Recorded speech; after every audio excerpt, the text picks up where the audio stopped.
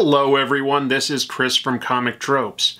So, we're 3 episodes into Marvel Studios' first Disney Plus show, WandaVision, and it's utterly unlike any of the movies or even the previous TV shows like Agents of S.H.I.E.L.D. or Daredevil. The movies may wrap in influences like a heist movie or a political thriller, but are mostly big action films with plenty of jokes. The WandaVision show is holding back on the action and special effects, instead using each episode to evoke, in a very honest way, the American sitcoms of consecutive eras from the 1950s through today. This is mixed with a look at the dark underbelly of the idyllic suburban life, as you might see in David Lynch films like Blue Velvet or Twin Peaks. But it also draws from a wide variety of Avengers comic book stories. I don't have much interest in detailing the references and influences to TV or previous Marvel Cinematic Universe films, but I do want to speak to some of the comic books that the show draws story elements from, so that you can look into these books and make some of your own comparisons. Scarlet Witch originally debuted as a villain, working with her twin brother Quicksilver for Magneto in X-Men #4 from 1964. She was co-created by Stan Lee and Jack Kirby. Shortly after that, she joined the Avengers in issue 16 from 1965, on a path of redemption. In Avengers 185 through 187, Scarlet Witch's powers are examined. The elder god Chthon had marked young Scarlet Witch as a potential future vessel for himself, and had infused her mutant powers with magic. Vision debuted in Avengers #57 from 1968 by Roy Thomas and John Buscema. He was designed by the robot villain Ultron, but betrayed his creator and joined the Avengers. Soon, he became romantically involved with Scarlet Witch in Avengers issues written by Roy Thomas. Vision and Scarlet Witch have been a couple in the comics for many years and got 2 limited series about their lives as a married couple in 1982 and 1985. The first series, by Bill Mantlo and Rick Leonardi, introduced the idea that Magneto was Wanda's father, which was a retcon of her original origin as the child of Golden Age superheroes Miss America and the Wizard. This origin was later retconned again in 2014, so that she is no longer the daughter of Magneto. The second series involves Wanda becoming pregnant and having twins, and the show seems to take the broad strokes from these comics. Episode 1 begins with opening credits showing Scarlet Witch, aka Wanda, and Vision in a wedding suit and dress arriving at their new home in the town of Westview. Vision in a suit is visually similar to 2015's limited series Vision, by writer Tom King and artist Gabriel Walta. That story involved Vision building himself a synthezoid wife and children, and attempting to live a normal suburban life. Story-wise, it doesn't seem to be a direct adaptation, but thematically and visually, it puts Vision in a similar situation of domestic bliss with hidden secrets at home. In the comic, those begin when his wife kills the villain Grim Reaper. In the show, it seems Vision and Wanda are being monitored. The house number on WandaVision is 2800. I haven't been able to find any direct references to comic book stories or an issue with that number, but generally, pay attention to specific numbers like dates and signs. Of course, the elephant in the room is not only how can this be happening, but how is Vision even alive? In the Marvel Cinematic Universe, we last saw him killed by Thanos in the Avengers film. Well, in the comics, Vision has been destroyed and rebuilt, such as in the John Byrne Avengers West Coast run. He was also killed by Thanos in the original Infinity Gauntlet miniseries from the 90s, along with most other superheroes, but that was ultimately reversed. In the comics, Wanda's powers are magic-based, and she's been shown to be able to reshape reality itself. We'll talk more about that later. We soon see Wanda and Vision trying to remember why they marked a certain day as special on their calendar. It's strange that neither can remember, but the day itself is the 23rd of August, and if we turn that into a number, it relates to issue 238 of Avengers. That issue involved Vision waking up after being comatose for half a year's worth of stories when he tried to penetrate a force field that the villain Annihilus had placed around the Baxter Building. Issue 238 also features the Monica Rambeau version of Captain Marvel, also known as Photon and Spectrum. Episode 4 confirms that this character is the same as Geraldine, who we meet in Episode 2.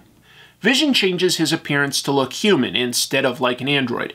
In the comics, he began doing that in 1990's Avengers Spotlight number 40, when he acquired a holographic image inducer and took on the identity of Victor Shade from time to time.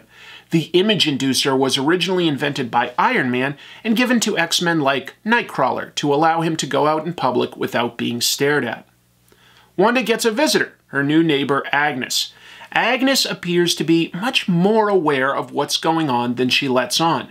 There have been many indications she could be a character from the comics named Agatha Harkness. Harkness in the comics is a powerful witch who mentors Wanda in her powers. That began in Avengers number 128. Agatha was first introduced in Fantastic Four number 94 by Lee and Kirby and served as a nanny for Franklin Richards, son of team members Mr. Fantastic and Invisible Woman. Hints that Agnes could be Agatha include her name, and having a pet rabbit in the following episode named Senior Scratch. In the comics, Agatha has a son named Nick Scratch. She also mentions that her anniversary is June 2nd. That's the date of the 1692 Salem witch trials, and in the comics, Agatha was supposedly burned then. She got better because this is comics. Agatha also has a brooch around her neck, just like in the comics. The next scene involves Vision at a computation firm whose purpose is decidedly unclear. What's odd is that Vision is working at super speed. We'll see him use super speed in the third episode to grill hamburgers and to grab a doctor. In the comics and the previous movies, Vision does not have super speed, but Wanda's brother, Pietro, does. In the Marvel Cinematic Universe, her brother was killed by Ultron. It makes me wonder if Wanda is controlling this world. If so, could she have brought back an element of her beloved twin brother along with her lover? At work, we also briefly meet one of Vision's neighbors, Phil Jones, who is being laid off. In the comics, there is a Phil Jones, who is married to Arcana Jones, a sorceress. She is part of the Squadron Supreme, a team of superheroes from another dimension who are mostly analogs of DC Comics superheroes. The show has a fake commercial for a toaster called the Toastmate 2000 by Stark Enterprises. Towards the end of the ad, it continues to beep ominously. To my mind, this could be a reference to Wanda's backstory in the Avengers Age of Ultron movie. She and Pietro say that they were trapped in a collapsed building next to a bomb that didn't go off, which was manufactured by Stark Enterprises. There are other references to Marvel films, but I'm sure most of you watching this can note those easily enough. Shortly, Wanda magically creates a dinner for their guests. The wine being served is labeled Maison du Mépris. If we translate that and shorten the name, it becomes House of M. That's a storyline where Wanda, distraught over losing her children, magically reshapes the world to an alternate reality where there are no more mutants, including the X-Men. It's a pretty major story. There are no mutants in the Marvel Cinematic Universe yet, but could this be a hint that the opposite could occur? Could Wanda reshape the world to have mutants? Too soon to say right now, but I'm positive this speculation will age perfectly. As the episode ends, everything gets meta. We see that Wanda and Vision are being monitored. As the credits roll, Wanda and Vision are framed in a hexagon. In the comics, Wanda's magic powers are known as hex bolts. On a related note, we can see that the monitoring station has the logo of a group called SWORD. SWORD is a related organization to S.H.I.E.L.D., but in the comics, it monitors extraterrestrial threats. It was created by writer Joss Whedon and artist John Cassaday in the pages of Astonishing X-Men number 6 from 2004. It wouldn't be a stretch to re-envision SWORD as an organization focused on paranormal threats instead of aliens.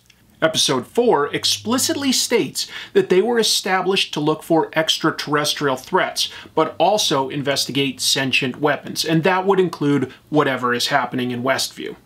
Either way, the idea of S.H.I.E.L.D. monitoring people in an artificial reality has precedent in the comics. In the 2016 miniseries Avengers Standoff by writer Nick Spencer and artist Mark Bagley, S.H.I.E.L.D. was using the powers of a cosmic being to run a small town called Pleasant Hill. It was populated by captured supervillains whose minds were wiped to believe that they were ordinary suburban residents. It seems likely something similar could be going on with WandaVision. The second episode is full of twin imagery, including starting with Wanda and Vision sleeping in twin beds. Similar imagery appears in the 2015 Vision series, and Vision also seems to wear the same striped pajamas. The show moves into an animated opening similar to Bewitched. It features a hex pattern of stars, and Wanda and Vision arrive by the Westview sign. That reads, "Home is where you make it," and this town does seem to be manufactured. The question is by who? In a blink and you'll miss it instant, Vision phases through the floor, and we can see something in the ceiling. It's the helmet of supervillain Grim Reaper.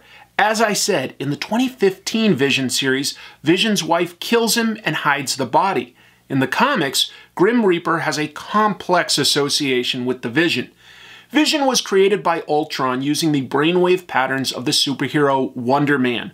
Wonder Man's brother becomes the Grim Reaper and wants revenge against the Avengers who killed Wonder Man in his initial appearance before he came back as a hero. But when Reaper learned that Vision was made based on his brother's brain patterns, he couldn't bring himself to harm Vision. The animated opening next shows us Wanda at the supermarket. The ads in the back mention Wonder Oats, which could be a nod to Wonder Man. The next ad is the deepest pull for this show. It says, Bova milk. In the comic books, Wanda and Pietro were raised by a mutated cow named Bova. She first appears in Giant Size Avengers #1 from 1974, helping to deliver Wanda and Pietro. The final sign reads, Auntie A's Kitty Litter, which is very likely a reference to Agatha Harkness, who has a black cat as her familiar. The second episode's story starts with Vision and Wanda preparing for the town's talent show. They are doing a magic act and using the names Illusion and Glamour. In the second Vision and Scarlet Witch series, they have neighbors who are actual magicians with real magic powers that use the codenames Illusion and Glamour. The cabinet that Wanda wheels out also appears to have an image of Vision's Infinity Stone. Shortly, Wanda hears a crash, and when she investigates, she sees a toy helicopter that carries the SWORD logo. Episode 4 confirms that SWORD sent in the drone into Westview, and Wanda's powers converted it into something that fits the era. It also has the number 57 on it, and, as I mentioned, numbers are always important. Vision originally debuted in Avengers issue 57 with an iconic John Buscema cover. Agnes shows up with Senior Scratch and her iconic brooch. She escorts Wanda to a meeting with the housewife running the talent show, Dottie Jones. This is the wife of Phil Jones. Is she also a powerful witch like Wanda and Agnes? Unclear, but she does run everything, and you could say she's the queen bee of the neighborhood. She seems to be aware of something more going on and is later injured, and her blood shows up in color compared to the black and white world. Some fans have speculated she could be Mephisto, who is basically the devil in Marvel Comics. This is based on Dottie mentioning that the devil is in the details, and Agnes whispering to Wanda, that's not the only place he is. But I think that would be too much story to unpack on this show. I am going with a witch based on Arcana.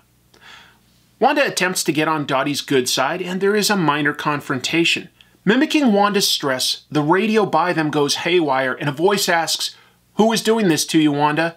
If you've watched enough Channel 101 shows, you'll recognize the voice of actor Randall Park. In the movies, he played FBI agent Jimmy Woo in Ant-Man and the Wasp. Jimmy Woo debuted in the comics in Yellow Claw #1 from 1957 as an FBI agent.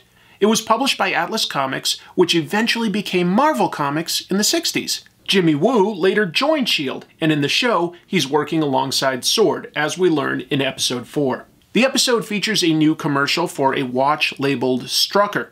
In the comics and movies, Baron von Strucker headed up Hydra, whose logo is on the watch face.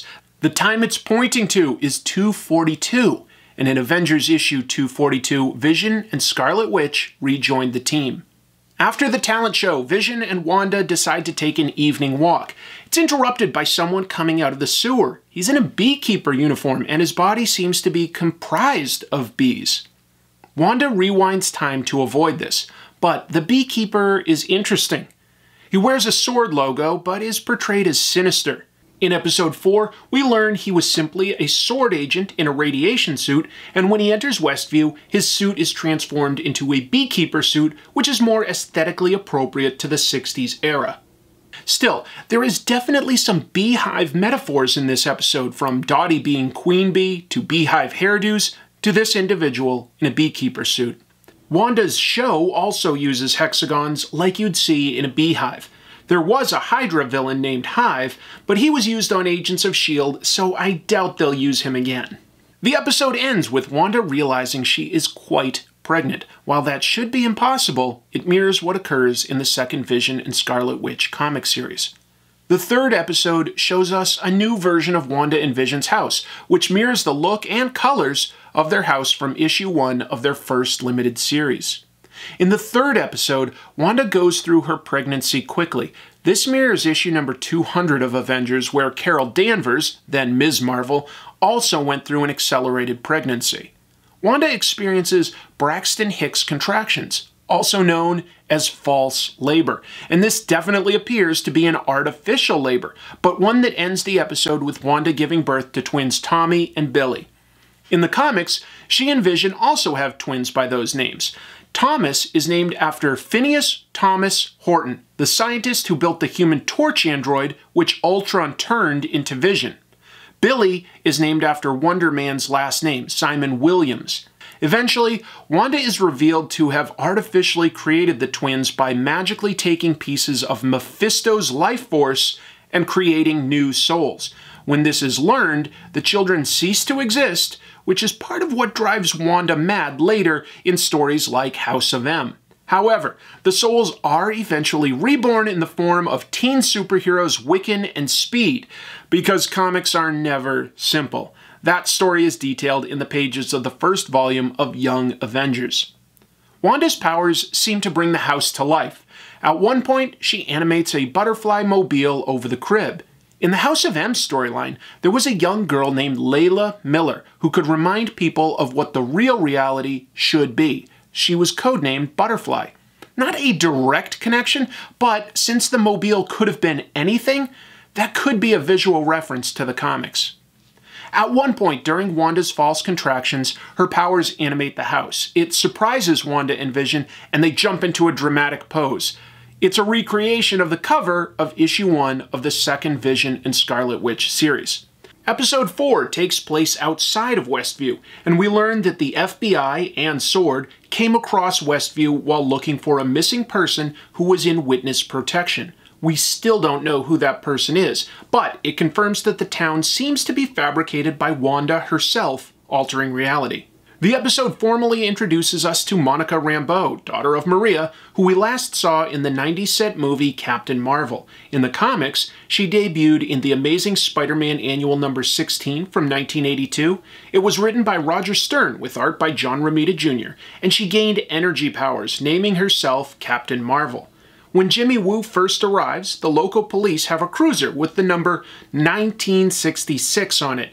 I can't find any important Avengers issues from that year that deal with Wanda, but that was the year that the original Ant-Man returned as Goliath, and Jimmy Woo last appeared in the second Ant-Man movie. There is later a SWORD Jeep with the numbers 8512, which refers to the 12-issue Vision and Scarlet Witch series from 1985. Most of the people in town have been identified as New Jersey residents with different names by the FBI and SWORD. Two characters not present on the FBI's board include Agnes and Dottie. And that's all I have for pointing out comics you may want to read if you're enjoying WandaVision and want to compare and contrast. If you like this video, I can always make more because there's 6 more episodes on the way. Thank you for watching, thanks for subscribing, and thanks for remembering to hit like. Keep reading comics!